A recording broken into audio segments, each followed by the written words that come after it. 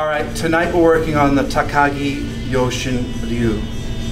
Remember, this is a classical class we do every single week here to honor the tradition, to study it, to pull the principles from these old techniques and scrolls from the 9 lineages. We do not do these techniques in our regular classes because many of these principles don't quite apply to modern day American fights. So what we film here is just a small portion,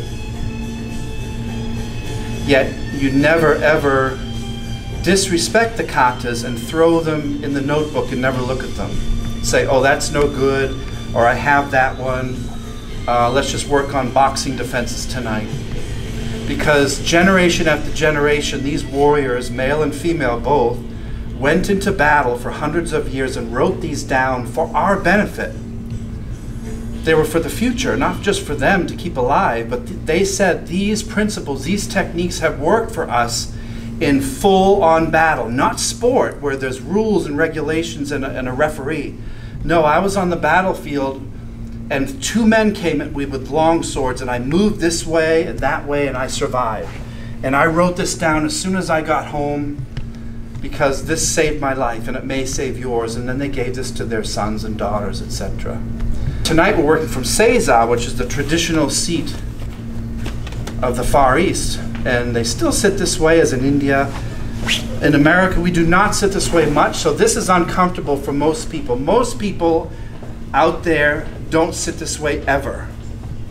But for tonight, you're going to go up on your toes, so do that with me and rise up and sit on your heels, the Takagi style. This is way more uncomfortable for most because it crushes your toes. Don't lean forward. You want to put your weight on your heels, even if it's painful. By the end of this hour, it'll be way more comfortable. We sit this way to be higher up so we can rise quicker. Our hakama will cover this. But this is the traditional seat of the bodyguard of the castle, and they would sit this way for hours. So again, in this style, we are honoring the tradition, but some of this would not be practical in modern day America, and I realize that, and you guys know that when you train tonight. This is a historical lesson. It's not necessarily always applicable to what's out there today, okay? Again, our job is to pull the kaname, the principles out of these techniques, and adapt and evolve them to modern fighting.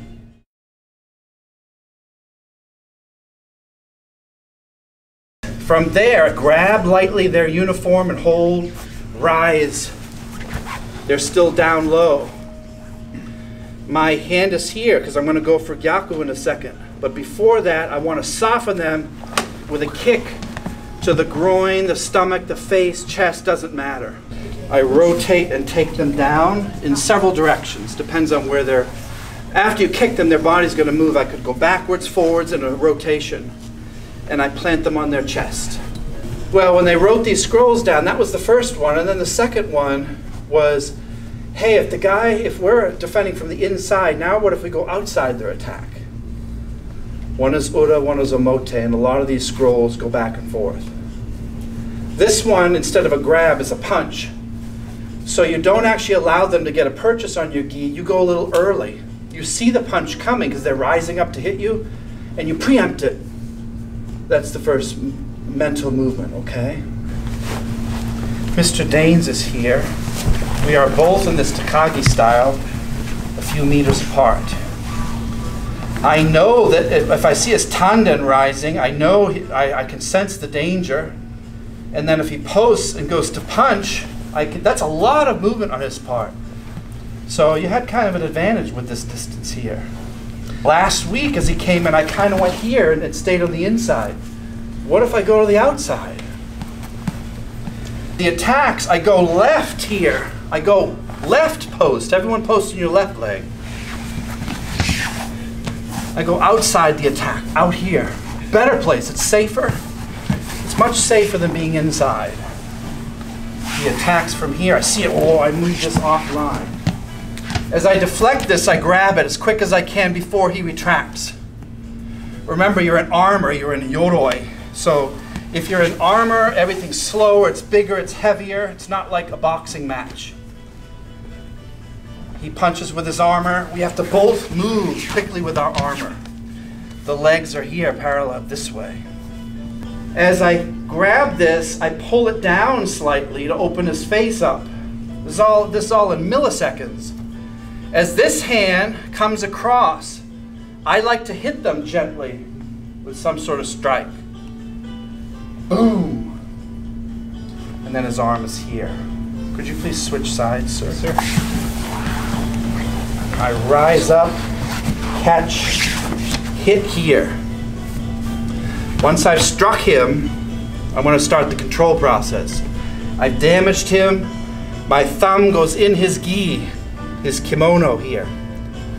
Thumb down, honjime, thumb up, yakujime. Shime means pressure. It can also mean a tie or to bind, as in shimenawa, to a binding rope here. This goes across his throat. It's a split second. You've hit him and taken control of him in 2 places. 3 places. 1, 2, and the leg is 3. Do not go farther than this yet. Don't take them anyway. Know that the punch is here. Always know where their weapons are. Could have a sword on them, many things. Our kamae is this, okay? The deeper the thumb, the better. It shouldn't be down here. It's got to go deep, almost beyond his neck here. So that this goes right across his throat, or hers. Try that out. You're saying that as I go here, what? If you come in and try to put the choke in, Can't. he doesn't have the hand. His hand is there. It's not written in the scroll. The scroll is all pre-arranged fights. And half the time when I'm reading these, I'm like, that makes no sense, or I consult other teachers, what if this happens? But in a fight, there's no time to be thinking, the scroll said here and you're in the way, can you move that please? So what would you guys do? Well, you have to remember, we were talking over here that the hit to the face isn't in the scroll either. It just says grab. But I almost hit his face before I grab. I'll show you the difference. One is grab, hit, and try to move in. Can't get him. It's not terrible, but I'm not fully in. The next one from here is this. I move deeply. Now, if his hand is there, if I hit deeply enough, his hand is right there. I go beyond his hand to this position. In other words, I went through his hand with my intention. So his hand is still there, okay? But that's a good question. If his hand is here, say, you know, I skim it, I just go for something else, his head to take the balance because his head's not covered everywhere. Can you remove your glasses for safety? So put your hand right in front of your face so I cannot choke. I'm here, look at his hand, but watch this. I'm still moving in to get him. It's not a choke. It's a manipulation, but it still works.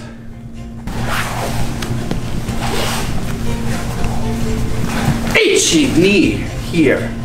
Grab whatever you can. Use your left knee to bump his. Overthrow him downward to the ground here. He falls. Do not let this grip go. I still have a choke. He's choking right now. This hand, watch where it goes. Onto your shin. Now the Gaeshi comes in. Gaeshi is to reversal. Do, which is the first part of the kata, dio means torso or body, but it's actually this part. So I'm going to overturn his body here using this as a fulcrum. This is a teko shiten. Teko is the lever, and shiten means fulcrum. So teko shiten is the kaname of this. You see the seesaw here? Relax your leg is the fulcrum. Then this is the leverage I apply to break his arm here. You see it? Fulcrum. Now there's 2 ways of doing it. I can hold Matthias here with this choke and just put my knee forward and try to snap his elbow. That's actually quite powerful. But in this case, I'm going to pull him around my leg, holding the choke. He's still choking. He goes to his belly, and I hold and choke him out. So he goes to sleep about 10 seconds. Ichi, ni, san, shi, go. I'm letting go for Matthias. This is a Jime choke with his own gi as I break his arm here. Notice this one on my right thigh. I want space here so that this breaks his elbow. An ure ori. This is Norcross. What if the choke comes out? You still have full control here with Takagi. Full control. Takagi is about controlling the opponent so that they cannot move. Protect the king, protect the queen. Do you understand? Punch. There, again. It's a lot of time here. Ichi, ni, san, shi. There's a break. Choking here. Overthrow.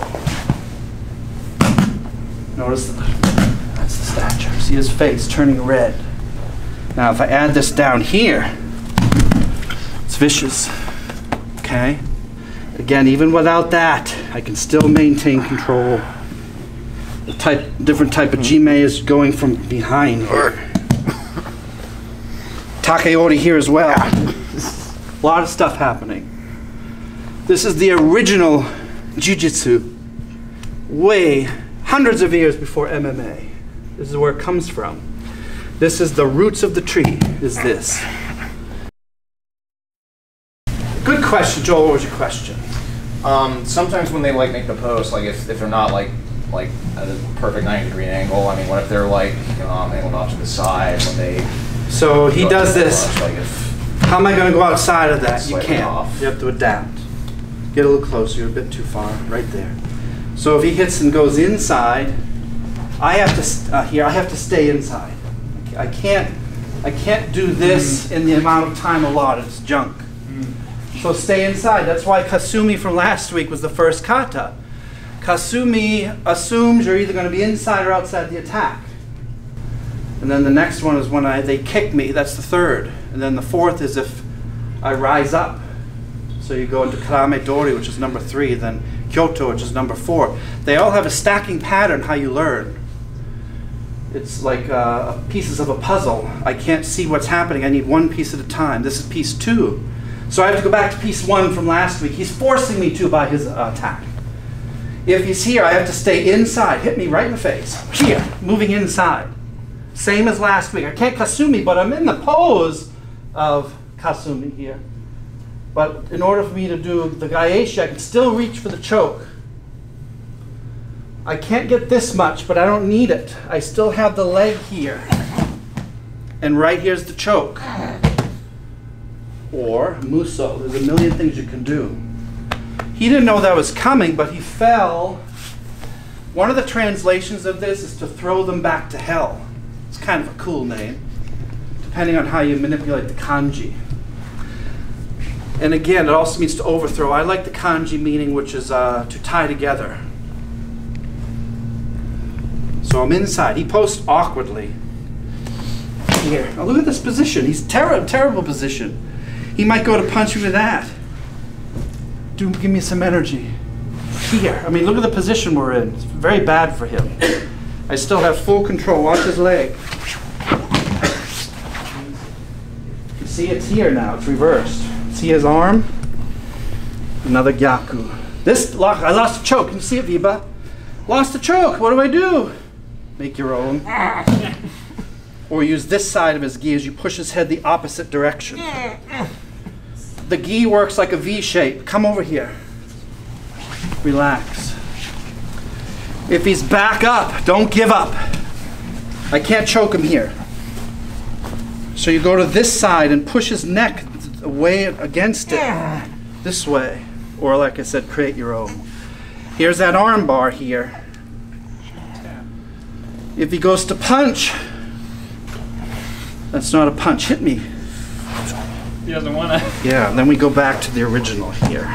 And he's on his arm. You can't tap, can you? Takagi's about controlling the opponent. It's not about muscle or speed, it's about control. You okay? Yes, sir. He's not in a good position because he can't tap. Pow! We hit. We did the one that Mr. Norcross showed. We take him down. Notice the leg here. I'm seeing a lot of the students are trying to get the arm bar like this. It's not hurting Joel at all. So you're here. You have the choke. You want your knee to be. You started here at a 40 or a 90. You want to take it back almost to 45, and that makes the fulcrum that Mr. Norcross was talking about earlier. Elbow every time. Okay? Really important. Even the way that we start with our legs and then just change that leg is so, so important. Are we remembering this from last week? Did you see my leg? The Medusa tail that Mr. Norcross talked about? So we're not here. My balance isn't so great here. Here my balance is strong to take the bad guy down. Here we're almost equal. He's strong. It all makes a difference. So think of your right leg in this case is going to make sure you follow 90, like a perfect box here, a square. And then when you take the person down, watch this leg just falls back a little bit for the fulcrum, okay? When I take him to the ground here, he said what? Aren't they going to try to do what? They would try to sit up. That's try to get out of it. They try to fight back. They're not going to sit here. And he said, isn't the idea that when they sit up, you use this Tekko Shiten here as a fulcrum? He's right. So if I have Ray here, he's going to sit up and get out of it. And that's when you rotate them. And my answer to Ray was, that is perfectly correct. You allow him, when he goes to his back, you allow him to overturn himself, to reverse. But I said to him, this school's mentality is this. This school's mentality is control. And once he's on the ground, I don't care whether he rolls or not. I want him to roll here, and I make him roll. See the control here? This is Takagi. But for now, the timing will be this. When Mr. Arsler hits the ground from here, he's going to get up, then take it from here and apply it. Sorry. As soon as your back goes here, sit up and try to get out of it. Reverse them without breaking their elbow. I went fast with Ray because he's tough. Okay? Don't go that fast. Go! We move in, we hit, we knock him down. If I get to this position using this, and he falls, and I can choke him, but if I get to here and he sits up, but I lose this, look at where my hand is. Can you see how it never moved? I cross this way and create a choke. So this is Suwari sitting choke. In other words, this one doesn't work. So I go to the rear. You notice my left hand is here. What are the two types? You have thumb in and thumb out. Honjime, Gyakujime. Both work. Because as long as I have across his throat, both of these will work. Palm up though, I can roll this. If I roll it, it's worse. This one, I can roll the opposite way. You feel how these have a different effect? Yes, sir. This roll is a blood choke, goes across the carotid on the side of his neck. This one is an air choke. Both work. I'm going to have you try them both. So at this point, you're going to lose that. Take your right arm and cross over here, grabbing his gi. And now my right arm is going to push his head forward into the choke. So this, relax. This is still here. I'm here. This goes across, Jumonji, grabbing his gi and pushing. Is his face turning different colors, William? Yes, sir. So we were here. Thumb down works the same. I get to this point, he sits up to get out. I lose it. Move here. Look at this motion. Sorry, it's tight. It's worse than all the others. Suwari Jime. This is where this UFC stuff comes from. This is the root here.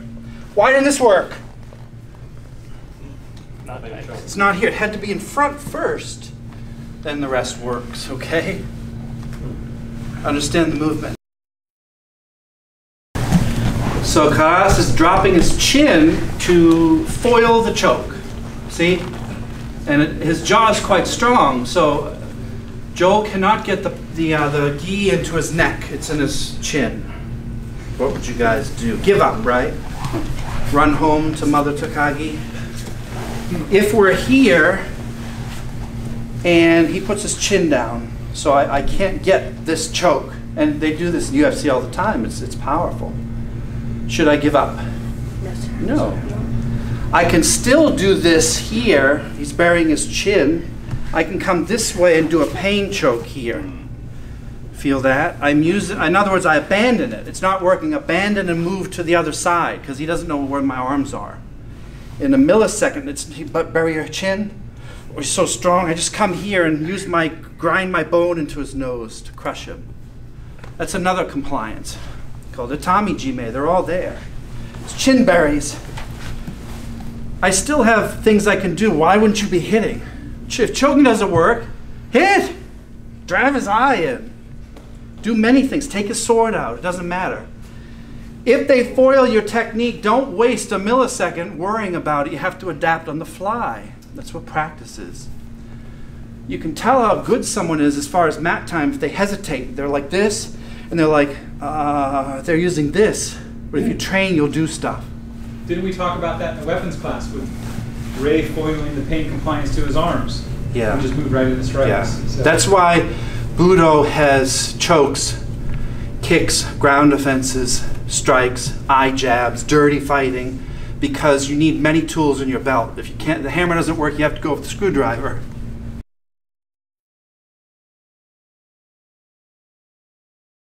Can I ask you to take your gi top off with just your t-shirt, because people don't wear, unless it's winter, you're not going to have a jacket. So with a shirt on, you're not going to get these chokes, or if I do, it's going to ruin his shirt. But if he's, any type of straight attack, doesn't work with hooks, although yes it does, but it's inside. Maybe he's shoving, it's a modern fight. At some point I go outside of his attack, and then I'll try to keep the kata where it is. Don't put your hands on me. I said no, so notice my position. Now he has a t-shirt on, so I can't choke him here. But I can grab his meat here. Do you feel the pain? Yes, sir. Grab the muscle. What's the muscle here called? Traps for short. Grabbing the traps here. I'm still here. He can retract. Yeah, he can pull back. He's not going to sit there like Frankenstein. But the point is I'm here. He retract, yeah. Notice where I am though. The pressure, the shime, which is not just choke, it's pressure. The pressure is still on his balance. It's not a choke, it's a balance taker. But the dojime, this torso overthrow from here, is still going to work. It still works. He goes to punch or sit up, it's still here. It's just a different form. Again, the pushes come in. Don't! I said no, here. This is Do Gaeshi. Still, can choke him from here. He sits up, I go with him. I can take him back again. I'm in control. He punches from here, this position. Okay, he sits up. It's Do Gaeshi, full control. This is Takagi, okay? If he's taller, arm go down. Take his arm down. See the Do Gaeshi still here. Okay? That's it. Let's line up.